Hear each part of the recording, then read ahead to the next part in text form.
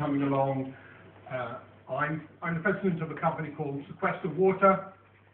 We deal in the treatment of, I was going to say shit, but it's not my right, wastewater and recycling of it. And all our products are designed in a very original manner. It's highly innovative technology. The slide I want to concentrate on is the second one, but I can ask you just to press it through. There are two product areas. On the left is our new product, which in fact we shipped a couple just this week, one to a Toyota plant in America, another one to Australia. So we've got some very nice customers there. The picture on the right shows an order for a technology that we have developed, which I think is actually quite significant. There is a field of technology called grey water recycling.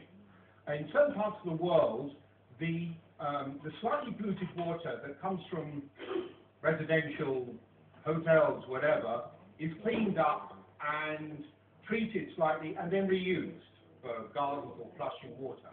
This is an enormous potential new industry, much bigger than desalination, I think, and also a potential solution for the water problems in our country. Now, at the moment, grey water recycling is not allowed in this country. It's allowed in other countries. But the potential for recycling water through grey water recycling is enormous. In fact, it should be a $10 billion industry within 3-4 years' time.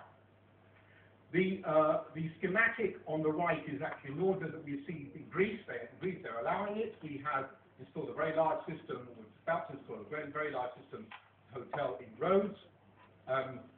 And hopefully, when you take your next holiday in Eilat, down there, or a new hotel, we will be installing